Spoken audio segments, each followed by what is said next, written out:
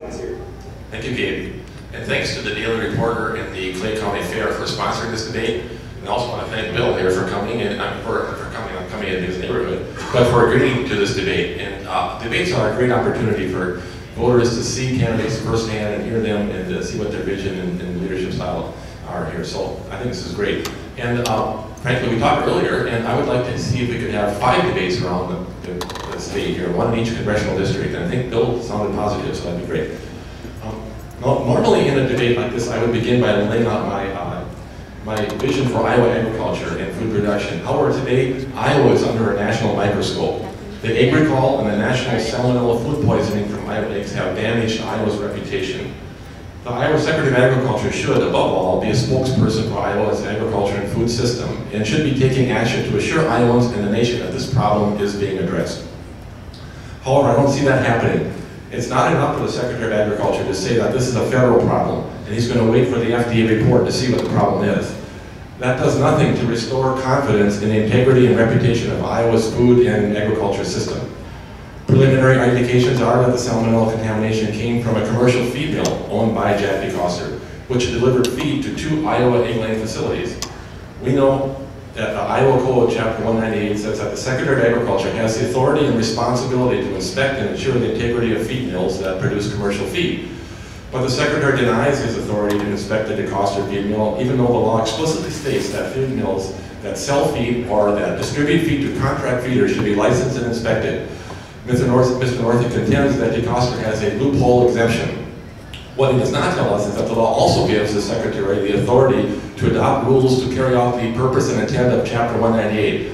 In other words, it has the authority to close loopholes in the law through rulemaking.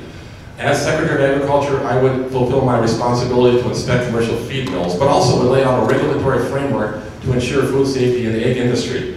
After reviewing the new US FDA egg rule and consulting with scientists working in this arena, I propose that the Iowa legislature should adopt the model used by the state of Maine, which has been in place for 22 years and has been effective in protecting Maine's egg production from salmonella. The state of Maine's egg safety program complements the new FDA egg rule and shores up the weakness of that federal rule. Specifically, the Maine program has 3 features that go beyond the requirements of the new FDA egg rule. Number 1, an effective program for vaccinating laying hens. Number 2, monthly inspection of laying facilities for sanitation and testing of salmonella within the building. And 3, testing eggs when salmonella is found in the building. So these measures have worked well to protect the safety of Maine's egg industry and would work well here in Iowa as well. As the #1 producer of eggs, Iowa should be also the #1 in food safety. So this is really the BP moment for egg production, and we need to use that to wake up and to ensure the safety of Iowa eggs in the future. Thank you.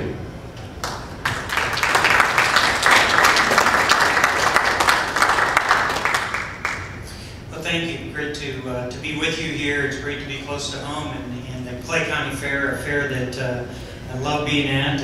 I almost consider it as much home as my Dickinson County Fairs. I showed calves here through the years and spent a lot of time here, so appreciate all of you being here. It's a beautiful day at the fair. You could be outside as well. Again, thanks to the reporter, to the questioners, all that made this event happen. And thank you as well for the honor and privilege of being your Secretary of Agriculture the last 4 years. There's so many things that happen at the Department of Agriculture, and we've been blessed to be able to work on many of those things. 4 years ago, as we talked about what we wanted to do. We wanted to take advantage of the opportunities of renewable fuels. And those opportunities we've seen over the last 10 years, how they've grown. And in fact, 10 years ago, we had about 1.9 billion gallons of ethanol production. Now we have 12 billion gallons nationally of ethanol production. And Iowa's about 1/4 of that production. It's a huge economic boom to agriculture, to Iowa. It's been a big part of the economics of the state of Iowa. And it's also allowed the opportunity to see us grow in livestock production, grow in cattle feeding and dairy production again as well, because of distiller's grain that comes from those ethanol plants.